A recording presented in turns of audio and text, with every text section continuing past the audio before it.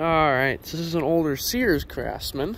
I don't know what the 2 really stands for. It might be a different body style than the original. It's got a 6-speed rear transaxle with a 38-inch 2-blade deck, and it's got the basic 12 horsepower single cylinder Briggs and Stratton flathead engine. Runs good, doesn't really smoke hardly at all, just a little bit on heavy acceleration or something like that, startup. But pretty decent little mower. Just put a, well, at least to the engine, fresh new fuel lines, fuel filter, fuel shutoff valve, oil change, pretty much just basics.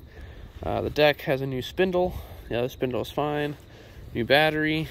Yeah, pretty much all the tires hold air. I think this one was starting to get low on this side, but still holding air. I mean, it's been holding air for many days. I think probably a week now.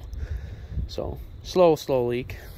Other than that, really not a whole much to it. See if I missed anything on the tag here. Yeah, that's pretty much it. So start it up, show you how she runs.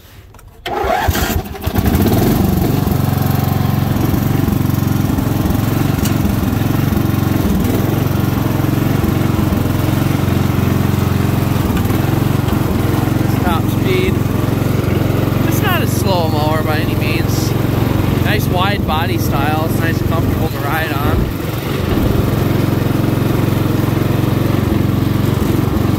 Electric PTO is probably the craziest thing on here. Looks like the brakes do work a little bit, but they're pretty old.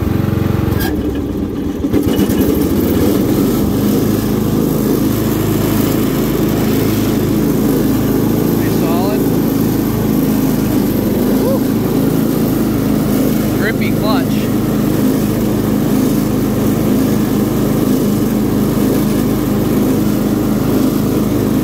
Yeah, solid little running mower. Shut the deck off there.